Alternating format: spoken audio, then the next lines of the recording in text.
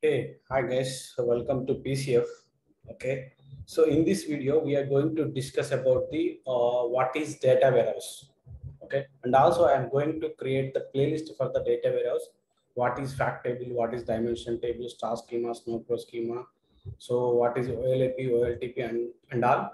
So before going to that, so I'm going to give a very easy explanation about the data warehouse, even common terms like what is data warehouse. So before going to that, okay, before going to learn the data warehouse, first of all, we'll learn what is warehouse. Okay, so let's take an example, guys. Okay, let's take an example. Amazon. Okay, Amazon will have the warehouse in a different locations. Okay, if you order something in Amazon, okay, if you order something in Amazon, it will deliver from the warehouse where it is located nearby you. So it will take the, so warehouse means simply, warehouse means simple definition is that it's a collection of different kind of data. It's a collection of different kind of data is called a warehouse.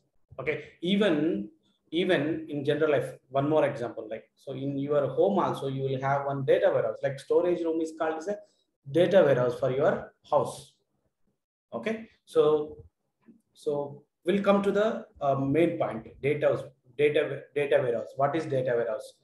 Data warehouse will take the different application data, HR data, sales data, and files data, and then it will load into the ETL operations. Before going to that, there is a ETL operations. Okay, so it will be in 4 stages. Okay, it will be in 4 stages. The first stage will be so collect the data, and then second stage will be store the data, and then the third stage will be analyze the data. Fourth stage will be so consume the data. Okay, so collect, store, analyze, and consume. 4 stages of data. So collect means like, so it will take the different applications data, and then first of all it will store into in staging area like this. Okay, so storing area like this. Okay, ETL. So ETL, different kind of ETL tools are there. Like suppose SSIS, Informatica, and different kind of ETL tools are there. So they will collect the data and then they will store into storage area. Then after it will clean and then it will apply the transformation, then load into the data warehouse. Okay, it will apply the transformation, it will clean the data, and then it will store into data warehouse. Okay, so that is the collection. And then after storing, okay, data after storing, so you want to analyze means suppose like so who are so suppose take employee data, and then who are performing better, like so last 1 year, so how are who are cross the target, and then they perform cross the target or below target. If you want to see, so you have to connect the different dimensions and then give the summary data and then create a report. Okay, this is kind of storage. Okay, after storing the data we'll analyze, and for analyze the purpose, okay, like so if you take the employee data, who are performed last 1 year, who are performed, who are reached their target and who are not reached the target and all, so we'll go with the different kind of dimensions and then we create the relationship between them, and then we apply the summary data and then we'll create a report for that. So from there end user can consume, can use the report. So this is about the consume. And then there are 4 characteristics of data warehouse. Like so we have 4 types of characteristics. One is integrated and time variant, non-volatile, and subject oriented. What is integrated, what is time variant, and what is non-volatile? I will give simple examples and then diagrams, guys. Okay, so that you will understand. So characteristics. First characteristics, integrated means what? So it's a collection of data, and it will integrated means what? It's taking the different data into one area. So that is means integrated. Like we have a saving data, checking accounts, and then loans. If you take the bank data, so that will store in one area, that is called integrated. Okay, we are combining into one area. That is called integrated. And then next one, time variant.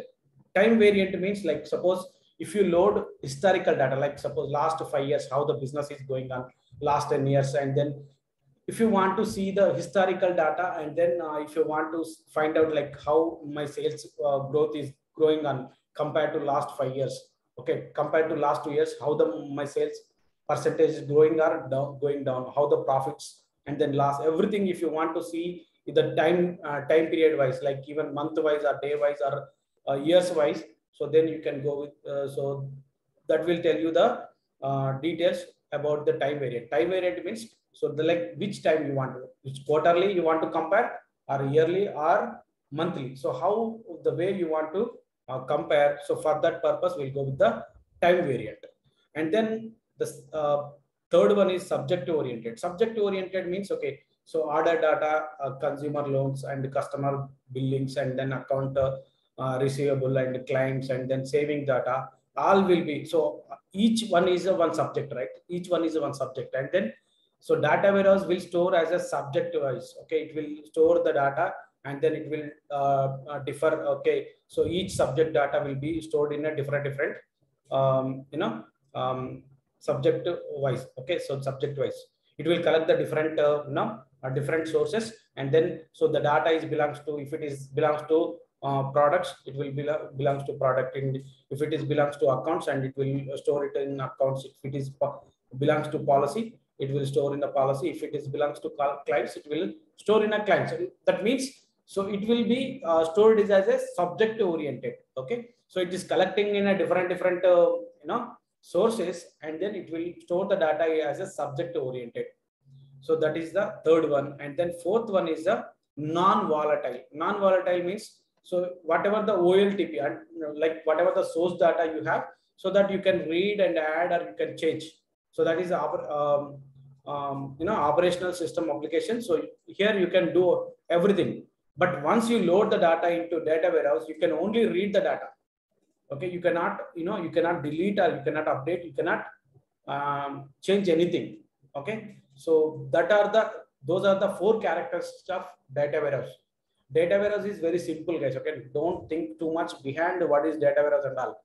So data warehouse is nothing but it's a collection of different kind of data. It will store the data in a systematic order, and then also it will give the like whatever the time format you want to filter the data, you can filter the data. But once you load the data, history you cannot change. Okay, you cannot delete the history, you cannot update the history, you cannot read the history, but you can insert the data.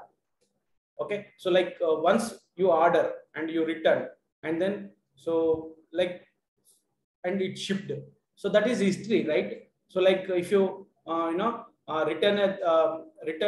you return whatever you booked, you return, right? So the date and everything will be stored as a transaction.